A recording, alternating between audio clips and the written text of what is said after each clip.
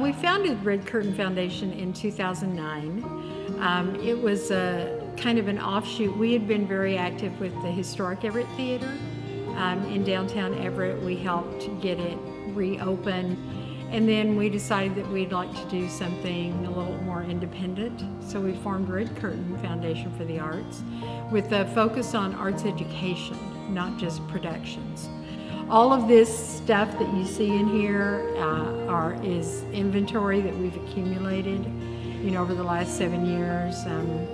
Flats and platforms and costumes. You saw our costumes upstairs, and props and chairs, and all the things that you need to have in order to put on a play.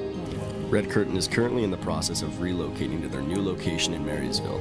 Their new warehouse is part of the Goodwill Retail Center, which is found at 9315 State Avenue. They anticipate to open the new building during the month of September this year. To learn more, visit their website at www.redcurtainfoundation.org or call them at 360-322-7402.